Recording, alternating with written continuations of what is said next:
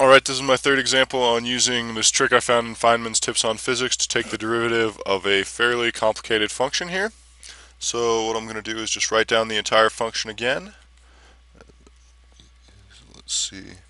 Sine cubed of 4x times x to the fifth plus 4 squared, everything over cosine of x squared plus 4x, all of that cubed.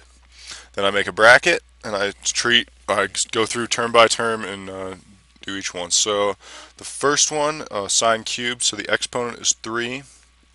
On the bottom I put the thing, sine of 4x, and on the top I put the derivative, so 4 cosine 4x. Alright, then do the next term right here. Since on top I do plus, the exponent is 2, the derivative is 5x to the fourth, and the thing itself, x to the fifth plus 4, goes on bottom.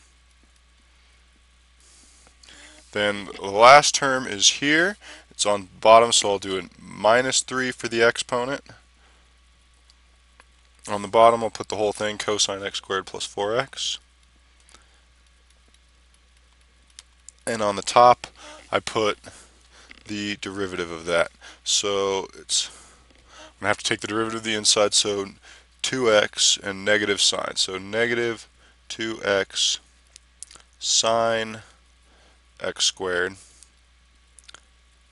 plus 4.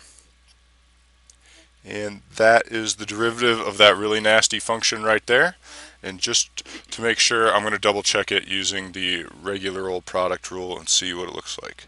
So if I try and use the product rule, I'm going to do the first term and then write down the other two.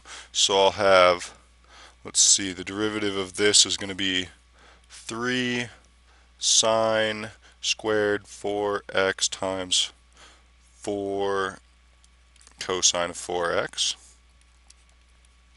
times this and this. So times x cubed plus 4 all squared.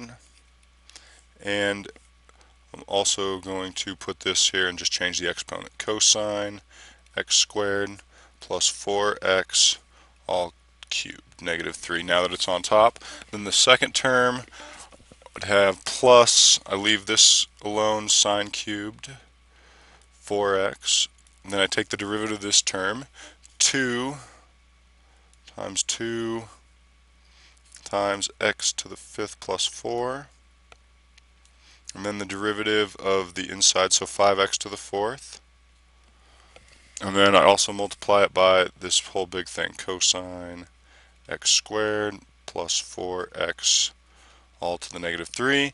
And then I have one more term. I leave the first two alone, sine cubed 4x times x to the fifth plus 4 squared. And then I have to take the derivative of this function. So I do power rule 3 times cosine x squared plus 4x. Then this squared times the derivative. Oh, I made a mistake here. This needs to be negative 3 and negative 4. Oh, whoa, whoa, whoa. Negative 3 right there and negative 4 because it's a negative exponent here. So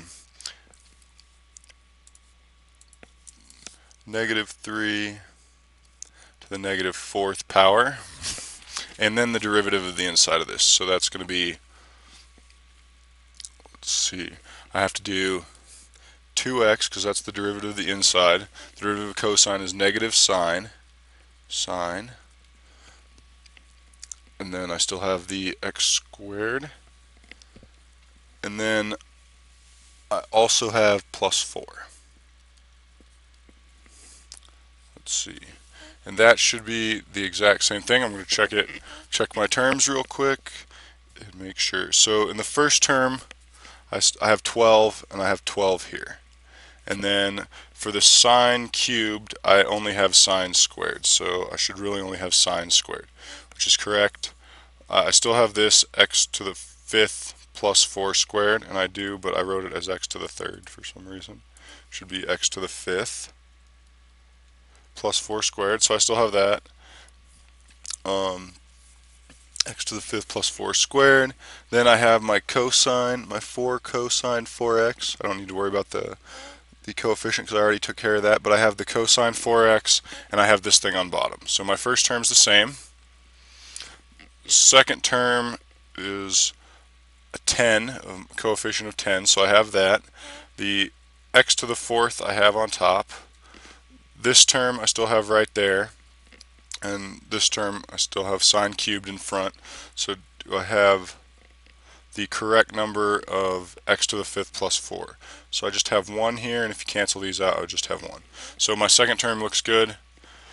The third term should be, let's see, the same, would have -6 for one of them, or +6, so that would be correct. And in the second term it would be -12, so I still have the same thing here. For the first term I would have, what? Oh, fortunately that's a different thing, but I'd have this sine cubed of 4x, which I would have right here, even though I forgot to write down my cubed. I have my sine cubed of 4x. I have this term right here. Cosine x squared plus 4x to the -4. I would have that. And this thing I have right there. So all my terms are the same. Feynman's trick worked the same as the product rule, but in this case with a complicated function it was a lot less writing and a lot less work, I think. So thank you, and let me know what you want to see next.